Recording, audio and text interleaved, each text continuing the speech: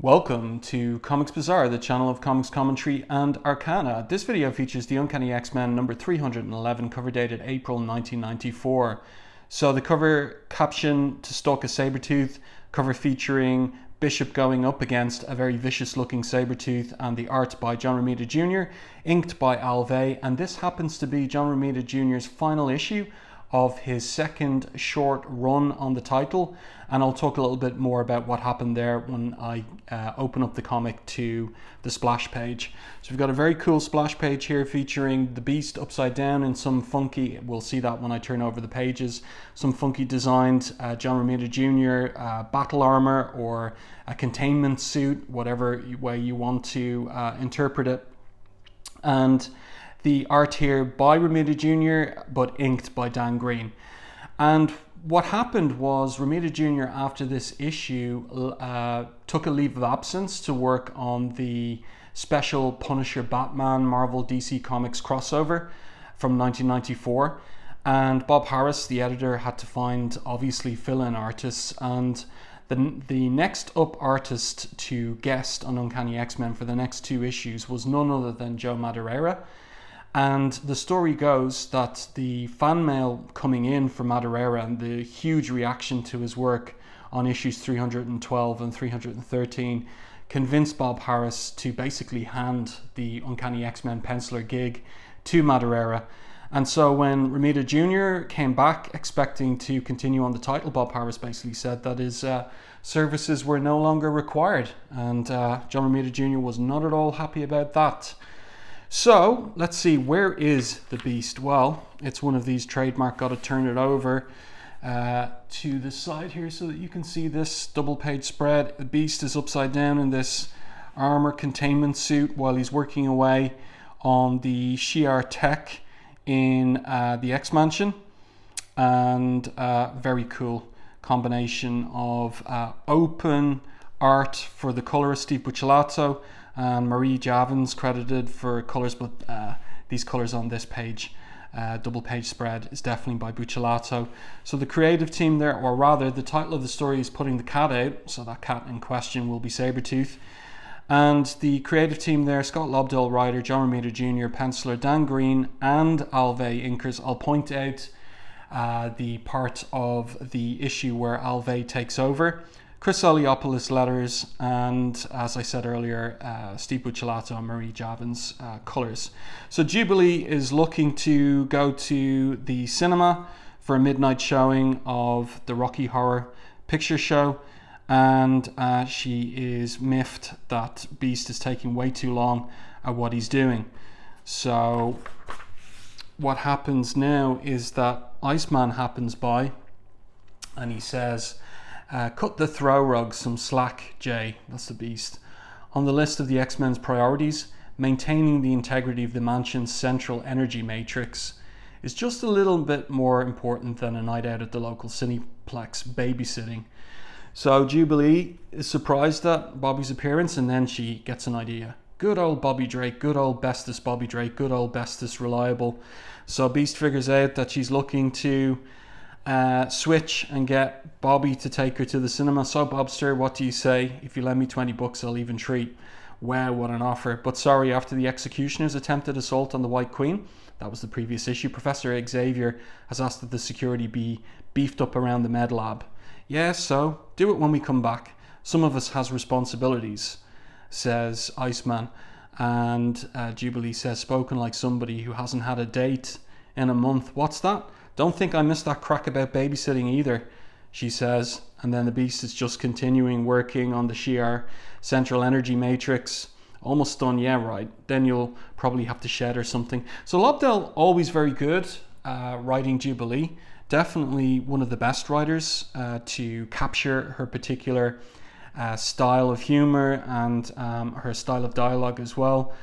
Fresh, hasn't dated. Her voice hasn't dated at all in 30 years. So really good work by him. And also a pretty comic dynamic between Jubilee and Iceman throughout Lobdell's run as well. But something serious is going to happen to Iceman a little later in this issue that will have long-term ramifications. So then we switch to several hundred feet outside the warmth and safety of the mansion walls. The man called Bishop finds a certain comfort in the whipping winds and silent fury of the snowstorm that has blanketed much of Westchester County this evening. So remember, Scott and Jean's wedding has just taken place, and it took place in January. So it's the middle of winter in the storyline. And Bishop is the mansion's chief security officer. But what's he doing? What's he about out here in the winter landscape? And so he thinks to himself, still recall the first time I tried this. My sister and I were tracking down an M plate off the coast of Maine, only to discover it had cornered us. She was nearly eviscerated. I'd completely depleted my bio-energy power, and the two of us were freezing, huddled together in an open field with no cover in sight. Anyone else would have quietly bled to death, but not Shard. Think about it, Bishop, she said. When the snow hits our bodies, it melts, releasing energy. Not much, no, but multiply that 1,000 times, and I wound up with enough power to obliterate our target when it finally arrived. And then he thinks very quietly, I miss you, sister. And that's very reminiscent of Ali Blair, Dazzler, in Mark Silvestri's first issue, Uncanny X-Men 218, where she had been presumed dead by Juggernaut in the previous issue, and he buried her under a cairn of stones in the earth, and she was fully depleted of her power, and she used the ambient sounds, the teeny tiny ambient sounds, to charge up her powers. Bishop doing something comparable here, and I wonder did Lobdell get the idea for this from reading Uncanny X-Men 218. Then we've got a couple of silent panels as a figure in mostly silhouette walks towards Bishop from behind, and there he is. He's alert. Hello, Aurora. So it's Storm. Very cool artwork here, and combination of art and colouring, capturing the nighttime light as well. And again, I think that's Buccellato's colours. Love the art and colour on this page as well. So Storm here, and she says she's impressed. She didn't think she'd made a sound. And he says as he's covered in snow, you didn't. But then I wouldn't be much use to the X-Men if I were so easily ambushed. So Storm is worried that he's going to catch pneumonia. Is there something he wants to discuss? Not really, Storm, just relating as best I can. So she asks him to snow. It is one of the few constants in my life, even in the future, that which was gives way to something different. I've decided Bobby was right. At Cyclops' bachelor party, previous issue, he told me I was living in the past. It is time now to start living in the moment, for the moment is all we ever truly have. So Aurora decides he's fine. She bids him good night. She's heading into the city to meet up with Gambit and an old friend. So she tells him, good night, Bishop, stay out of trouble. Of course, Storm. He smiles to himself. He knows he shouldn't do it. What's he about to do? He flings a snowball after her, and she just easily dodges around it. So he's there smiling to himself. If not for the fact she's always so serious, Storm reminds me so much of Shard. Though, of course, Aurora lacks my sister's playfulness and sense of... And then he's just a massive pile of snow dumped on him. And he has a laugh there, because Storm isn't, of course, without a sense of humour, yes. Really great couple of pages by John Romita Jr. Great combination of the pencils, the storytelling, the inks, and the colours. So Bishop ends up laughing there, mouth open, and then we've got, that's an interesting transition then to Sabretooth, who's also got his mouth open, but he's not laughing, as the roar of laughter echoes off the courtyard walls. And altogether a different howl violates the deepest recesses of the mansion. Xavier, it is the sound of rage and fury, of a life spent soaked in the blood of strangers, of a mind twisted almost since birth by constant pain and confusion. So we get a little explanation of Sabretooth's situation, and the fact that without that sonic glow, he is going absolutely crazy, murderously crazy in his cell. And just look at the sweat dripping off him as well. Really great work by Romita Jr. on these pages and panels. And the narrative captions say that today, for example, has not been one of his better days. His mind in flames, his guts caught in a grip of ice. The only coherent thought that Sabretooth has is to wait. Wait for the moment he can be free. Wait until he can stalk once again. Wait until he can take his revenge on those who have placed him here. Now, he volunteered for it, right? He asked Professor X for help, so he's partly to blame for his situation indeed. And then we switch to MedLab, and we've got Bobby here taking care of the systems that are looking after Emma Frost, the White Queen, in her coma, and he thinks to himself about his empty love life. He had Opal Tanaka and Uber Bay by anyone's definition, and I do everything short of throwing her out a window to keep us apart. Maybe some people just aren't destined to be happy, he thinks. And he looks at Emma there. Take Emma here, beautiful, powerful, she had it all, and spent so much time flirting with danger as the White Queen. It was only a matter of time before she got hurt, and hurt bad. What a waste. And that was back in Uncanny X-Men 281.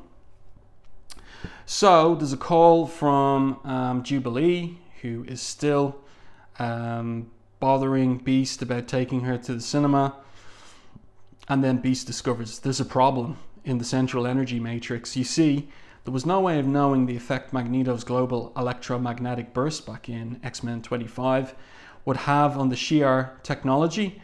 Although the core itself is untouched, it seems to adversely realigned the fail-safes, he thinks. So in an instant, the entire mansion is plunged into darkness, as if the entire complex has suddenly died. And so it goes dark, and then Bobby screams. It is a scream that is torn from somewhere beyond the center of Bobby Drake's soul, caught in the feedback of an alien power surge. There is no way the mutant known as Iceman could have protected himself from the ravages of the bizarre energy which now courses through his body, any more than he can protect the heretofore defenseless frame of Emma Frost. To his credit, as an X-Man, as well as simply a compassionate human being, he does what he can to defend her helpless form. It is a decision he will come to regret for the rest of his life. So what's happened to him here, we'll discover in subsequent issues of the title. So Beast recognizes as a problem. Jubilee, he asks, is she okay? Is there anybody out there? Who's there? Well, Bishop, of course. So Bishop says, no. Beast, Storm's left for the evening. Is there anything I can help with? I need you down here, stat. The energy core shut down. Indeed, says Bishop. So he's super calm. This is the kind of stuff that Bishop is trained for. And Beast twigs that his most immediate concern is the fact that the mansion's entire security system is offline. So this is great. This is a great character bit and moment here where we're told about Bishop. He's in motion before the Beast utters another word, for Bishop realizes the unthinkable has happened. Sabretooth is loose. So he's on his way. And then Jubilee, she's massively nervous and concerned. This is like bogus. She hears a growling behind her. Is it Wolverine? Guess it's too much to hope it's his growl, not hardly shortcake. So this massive meaty hand that grabs her hair from behind and yanks her. So it's not Logan, of course. Instead, it's Sabretooth. Great anchor image here as Jubilee's glasses fall off and Sabretooth just yanks her up by the hair. And he says, Wolverine can't hear you, kid. He's somewhere licking his wounds, remember? Did you forget? And all the excitement, maybe your uncle Victor can help you. So she asks him, is he going to kill her? What do you think? She says, I think you're going to kill me. Bingo. I'd give you a prize, but you ain't going to be alive long enough to use it.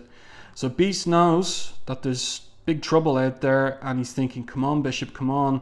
And he needs to hurry up himself because the system needs to be fixed.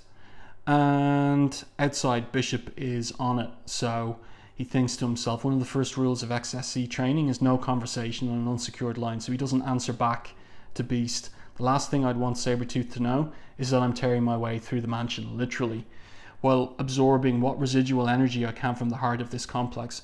So he's got a plan, he knows what he's doing, and he's racing down to tackle Sabretooth. So Jubilee's delaying him with a request for a last request. So Sabretooth says, sure, yeah. And here we go. This is the switch over to Alve on inks. So we see a slightly like a different style, inking style here. More detailed in some ways, and a more controlled line than Dan Green's. So also complementary or complementing John Romita Jr.'s style. Gives it a slightly different look, a little bit more of a conventional look, I would say. but nice nonetheless. So it's interesting to get both inkers on this work. Of course, that means, along with the two colorists, that this issue was under a deadline crunch, trying to get it to the printers. That's why there are two inkers and two colorists. In any case, Jubilee hits him with hot plasma bursts, blinds him. He throws her into the wall and she's more or less knocked out. And then just at that moment, Bishop arrives, blasting through the wall. And he grabs another yank there, grabs Jubilee to pull her away from Sabretooth. And there we go, great anchor image here. So he says to her, listen to me, girl, Creed has fled deeper into the mansion. My guess is he'll head for the usually secured entrance to the Morlock tunnels. So Bishop thinking all the time about what Sabretooth might do. But the power down, he'll escape into the tunnels, says Jubilee. We'd never find him, he'd be out there somewhere. That's why we're going to stop him, Bishop says. So I only have so much stored energy in my body, we'll have to split up. But she's not up for it. She's completely traumatized. So she doesn't want to be left alone. And she just hugs him and cries. And then he realizes underneath her tough as nails exterior, it seems, Jubilee is still just a kid. So he says to her, it's all right, child, everything will be all right. And he goes after Sabretooth on his own, even as the beast is working away, 10 seconds away from a complete meltdown on the Shi'ar energy matrix beneath the mansion.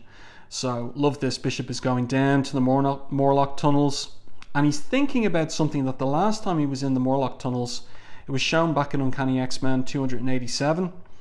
And he says, every time I'm down here, I can't help recalling the tape I saw before I arrived in this area. Jean Grey's final call for help, betrayed by one of her own. Should never have trusted, she said. We knew so little about. I'd always assumed it was LeBeau. Could she have been referring to Sabretooth? Has he escaped through the tunnels? So a little reference there to the X-Trader subplot, which we haven't heard very much about recently. And so just the possibility, what if it was Sabretooth? What if they trusted that it was possible to keep Sabretooth in the mansion without something like this happening? There he is. This is a great shot by John Romita Jr. of Sabretooth hanging from the roof of the tunnel, about to pounce down on Bishop. But will he get the drop on Bishop? All it takes is a single drop of Victor Creed's blood, a result of his injuries, hitting the water on the floor below him, gives him away. And so Bishop is ready to swing around. Just make sure you can see all of that. And blast Sabretooth right in the chest. So Sabretooth's got to acknowledge, you're good, Bishop. A lot tougher than your mamby-pamby playmates. But Bishop doesn't want to talk. So he hits Sabretooth so hard that he gets him right down on the ground. And Sabretooth goads him about his devotion to Professor X. Xavier is an idiot, an idealist and an idiot for taking him into the mansion. A bit sensitive about Chuck, are we? You could say that, yes, says Bishop. It's great work by John Romita Jr. Huge, huge. Sabretooth just looks so huge. Massive. Fantastic work. And then this is a great moment where Bishop says he's not going to kill him because the laws that dictate the here and now, remember what he said earlier, he wants to live in the present, protect you until you're convicted. But Sabretooth just keeps goading him and says, and that's all what's keeping me in one piece. That's mighty nice of you, but I think you're bluffing. I think you ran out of bioenergy. I'm betting you couldn't do nothing to hurt me even if you wanted to. Prove me wrong, kid. Kill me now before I rip off your face. He's getting ready to do it. So is Bishop bluffing or what?